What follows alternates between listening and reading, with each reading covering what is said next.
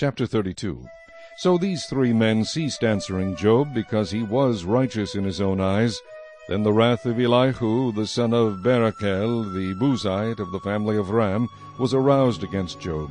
His wrath was aroused because he justified himself rather than God. Also against his 3 friends his wrath was aroused, because they had found no answer, and yet had condemned Job. Now because they were years older than he, Elihu had waited to speak to Job. When Elihu saw that there was no answer in the mouth of these 3 men, his wrath was aroused. So Elihu, the son of Barachel, the Buzite, answered and said, I am young in years, and you are very old. Therefore I was afraid, and dared not declare my opinion to you. I said, age should speak, and multitude of years should teach wisdom. But there is a spirit in man, and the breath of the Almighty gives him understanding. Great men are not always wise, nor do the aged always understand justice. Therefore I say, listen to me. I also will declare my opinion.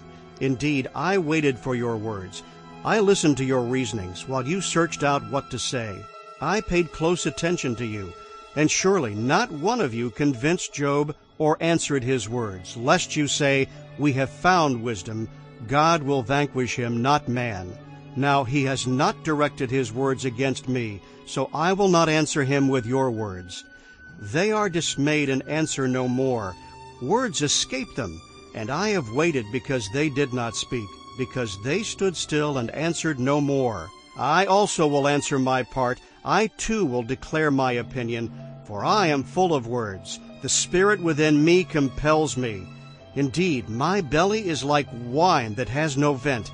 It is ready to burst like new wineskins. I will speak that I may find relief.